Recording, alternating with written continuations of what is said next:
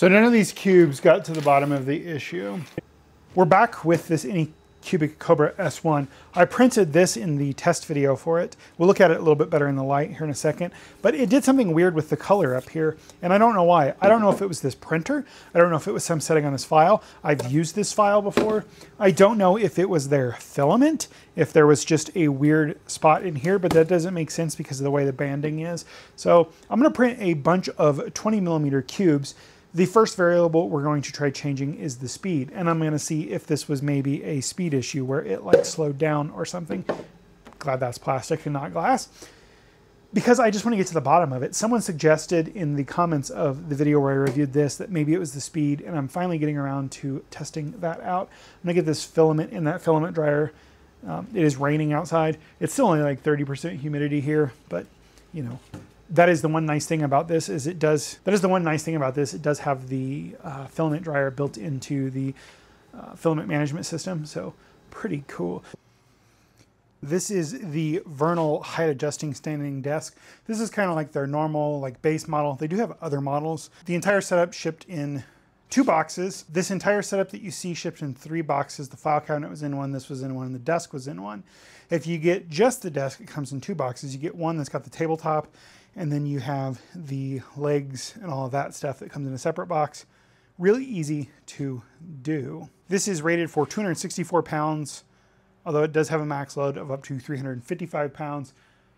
I'm only gonna ever have about 100 on here, 2 lasers, which will be about 100, or some printers and stuff. So under 100, it's gonna be great for me. The noise level on this is really nice. A real nice whir. Like you could have a kid sleeping in the same room and do this, and I don't think they would even notice. It does 1.5 inches per second. It's designed for users that are from 5'3" to 6'9" inches. Pretty great. I'm using this out here. Now it will actually go lower if the file cabinet isn't there. So we're not gonna go to the lowest setting, but I'm never gonna be using that. Most of the time I'm out here, I wanna stand up, but I like that I can raise it to the exact height. Like if I need to put something together and there's a screw, you know, I can have it at one height. If I need to screw something higher, then I can lower it. Anytime I'm gonna work with anything that might scratch the surface, I'll just throw a towel on it or a moving blanket. I'm not using this as an actual work desk. I'm using this as a workshop desk. So my use case is gonna be a little bit different than yours. If you're just doing your normal desk stuff on here, you'll be fine, but I'm gonna have like metal parts and stuff on here and I don't wanna scratch it. It's easy to grab one of those moving blankets and make sure I don't, or cut a piece of cardboard to size like I'm gonna do for my lasers, because the bottom of them tend to scratch things up. The 3D printer, not so much. It does have a child lock mode, so you can keep kids from messing with it. You do have 3 memory modes here on this one, so I can say I like this height, I think do memory, and then 1, because it has wheels. I got the optional casters. You can have the rubber feet that come on it by default, or plastic feet, whatever they are, but I went with the casters so I can slide it around the garage because I'm not exactly sure where I want it. And it's kind of heavy and awkward to move on your own. I'd have to walk it and it would take forever, but I can move it easily when my wife is not here. I do need to lock the casters before I get this 3D printer going because it's gonna rock a little. I don't want it to slowly scoot across the floor, so remind me to do that, guys. But yeah, this is the Vernal desk. I really love this thing. But let's come down here into the light real fast and take a look at this plastic. Now, as you can see here in the natural light, see that banding? How it did the color different there? I'm not sure what that was about. It's kind of hard to notice, but it only happens where this was, and I don't know. I don't know if this slowed down for this section because this printed, you know, vertical like this. So we're gonna try with the speed and see what happens. I redid the calibration on the printer, so it's used to being out here on this desk. Let me get the filament in the machine, and then I'll run inside and start the 20mm cubes, and we'll come back and take a look at them. I have a bunch of variations set up. It's gonna go ahead and print those. I just realized I don't have anything to catch the poop, so I guess the poop's going on the ground for this. Remind me to print a poop catcher.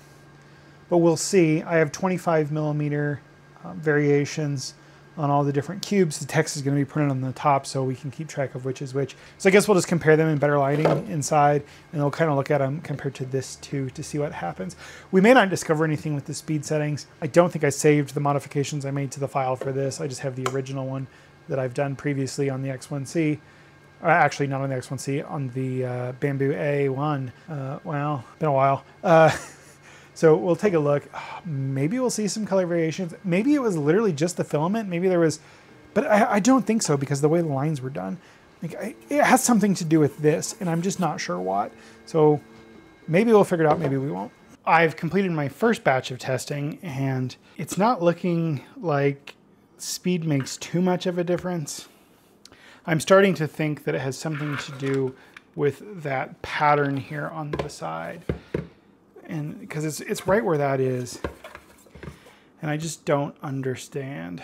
But it's on the bottom too. So it's not like it was a section of the filament. I'm not sure what to try next. And it does do it inside too. It's just harder to see.